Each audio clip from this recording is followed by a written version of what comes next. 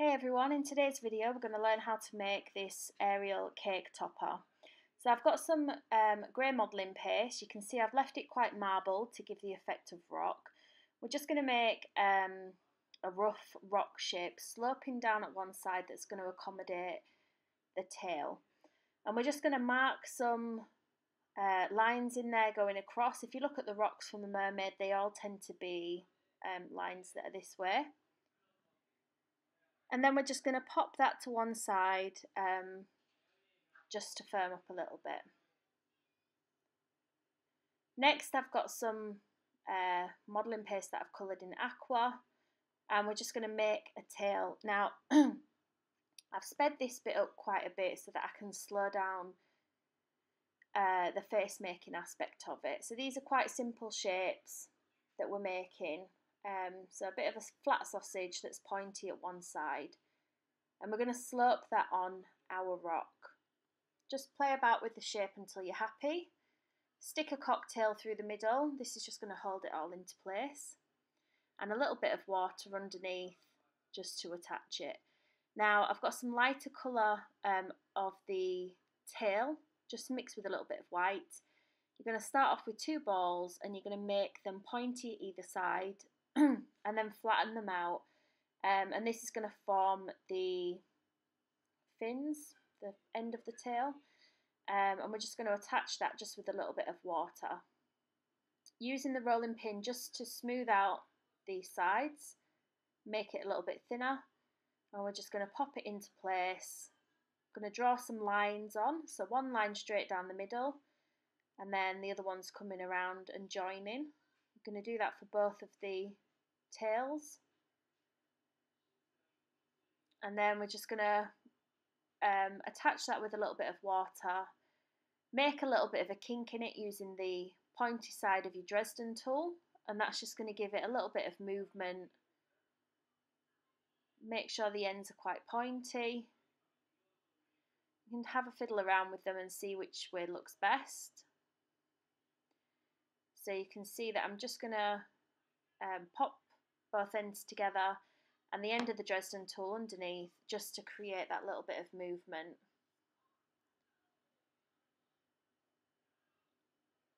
We're going to pop that to one side and leave to dry. And then I've got some skin toned Saraceno. I've coloured this with just a little bit of chestnut, and we're just going to make the body. So we're going to press down at the top end of it, and that's going to create the sort of shape that leads from the chest up to the neck, and you're just going to twizzle around the top bit, and that's going to create our neck. Chop off some excess, and then she's got quite a little thin waist as Ariel, so you're just going to keep spinning it until you see that dip. We don't need to create any kind of boobage for this area because she's got two seashells that are over her boobs, and so that will create enough of that we don't have to do it. So just using the pointy side of the Dresden, we're going to create a lining to define the shoulders away from the neck. It's going to give you quite a nice shape, and you're going to smooth that out with your fingers. Keep playing with the neck so that it's not too wide, and then trim off any excess at an angle on the bottom, and this just ensures that when you stick it onto the tail, it joins quite nicely. So a little bit of water just to attach it to the cocktail stick. Don't worry about it being too neat around the join because she has got a little bit of extra detail that will cover that over. So once you've finished, you should have something that looks like this. Create a little hole for the belly button, and then we're just going to create those two seashells that are used to cover her modesty.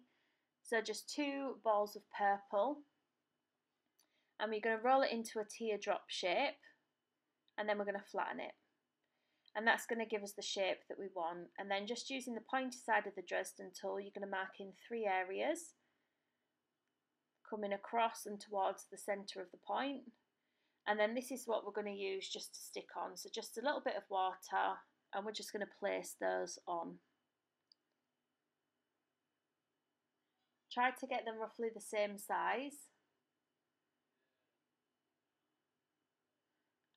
and place them on with the points together. Now we're just going to roll a little bit of purple that's going to hide that join at the front, so just a little small, almost like a rice grain, and we're just going to stick that on with a little bit of water. Okay, so next we're going to move on to the face. So we're going to take some more of our skin tone and we're going to roll sort of like a bit of an egg shape. Always check at this point the size of this against the figure that you've got. Using your little finger, we're going to make a line halfway between the face, and this is going to create the eye sockets. Just pushing up the centre with your nose so you can see the shape that I'm making. And we're just going to try and form that nose shape. So you can see I'm pinching and I'm pushing. And that's going to create the nose, and it also creates a space for the mouth as well. So putting in the nostrils, and then you're going to roll a brush down to the nose whilst you're supporting the bottom.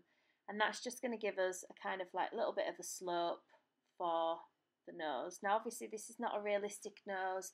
It's something that's quite quick and simple to do for figures, especially something like Ariel, which is an animation. So you're just going to go around the sides of the nostrils, just separating them from the cheeks, and then rolling up through the forehead. So next we're going to do the mouth. So you're going to mark in some dimples, and then you're going to draw a line with a scalpel to join those both up. You're going to use the scalpel to lift out the top lip, and then use your forefinger just to push that lip area up.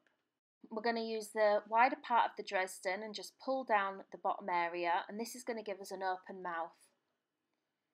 So you can see I'm not taking it too wide, and then we're just going to take some white modelling paste and we're just going to fit that in. It wants to be a bit straight across the front of the teeth, but in the corners you want to make sure that you push it down so that it's got a kind of bent to it, like a natural smile would do. So you're going to mark out the top lip just by pushing it up with your Dresden tool, and then marking in just the middle of the lip there that creates the cupid's bow at the bottom, and then smoothing out, pulling the lip area around. You're going to mark in the bottom lip, so literally just drawing a line with your Dresden tool around. Now you want to make sure that the bottom lip tucks in underneath the top lip. Marking in the teeth, and then just pulling up the corners of the smile just to make it look more like she's smiling. So next, you're going to carry on just marking around and tucking in the corners of the mouth, making the lip a little bit smaller. You just have to fiddle around with it until you find that it's looking how you want it to. And then you're going to pull away underneath the chin, so you can see that I'm just taking away that excess that is around the chin, and this is going to give us a better shape for the jaw. You're going to chop off that excess, so you're going to roll it off, and then you'll chop it off with a scalpel or a knife. But this just helps you give a little bit of a more feminine chin, and it just takes it a little bit, so you can shape it and it's a bit more pointier. Plus from the side, she'll have a proper jawline. Pulling the chin up with your brush, and then just taking that excess away. So just smooth over where you've taken off, and then re-go over any areas, pulling out the nostrils if you need to. You can see that I have about 3 tools that I just change hands with quite often. You're just going to mark in the lines for the side of the mouth leading from the nose, and then we're just going to use the Dresden tool, the wider end of the Dresden tool, just to create your eye socket. So I'm just making the bottom lip come down a little bit fatter. And just neatening those lines. So with the eye, you're going to create an eye socket. So basically it needs to be about as wide, about as long as your Dresden shape is. And you're going to start with the corners of the eye first, and then you're going to round it up and bring it down for the bottom. I'm not cutting any material out here, I'm literally just pushing this back in on itself. It doesn't need to be deep, around about 1 millimetre deep. So going around the chin, some things will come out of place, so you will need to go put them back in again. But if you just roll a rice grain of fondant, point it at one end so it's already a similar shape to what we need, and then we're just going to pop that in the eye socket, again using the Dresden tool. Now, it doesn't matter how neat the sides are, but you do want to make sure that it's inside the hole. So it wants to be quite small. Make sure that it fits in the hole. So I've got some blue fondant, quite small, and we're just going to push that into place. You shouldn't need any water with these.